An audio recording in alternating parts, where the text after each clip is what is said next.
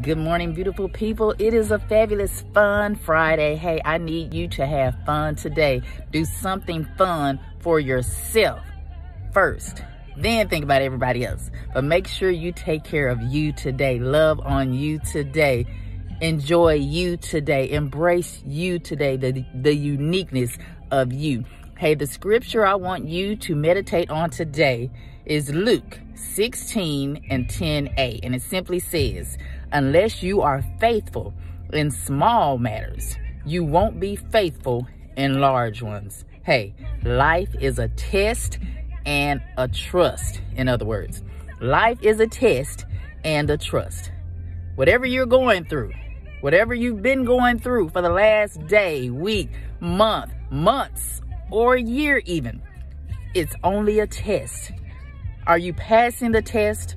Are you trusting in God to bring you all the way through that test? Or are you just going through complaining and not focusing on Him, but focusing on the problem? Are you magnifying the problem instead of magnifying God? Hey, life is a test. This test shall pass. It shall pass.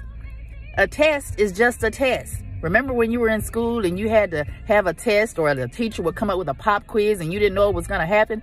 Did it last? No, it didn't. You took that test and you went on with the next test or the next assignment or the next instruction. God has further instructions for you. He has greater in store for you. But you've got to be willing to accept it. You've got to be willing to take the test that He takes you through.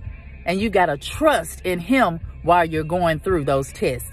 All right, think about that today, my beautiful people. Have a blessed day. Be blessed, be a blessing. Be the best you. Do something to grow yourself.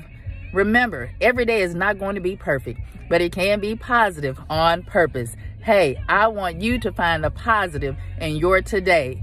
And do one other thing for me. Keep going, because you've got this.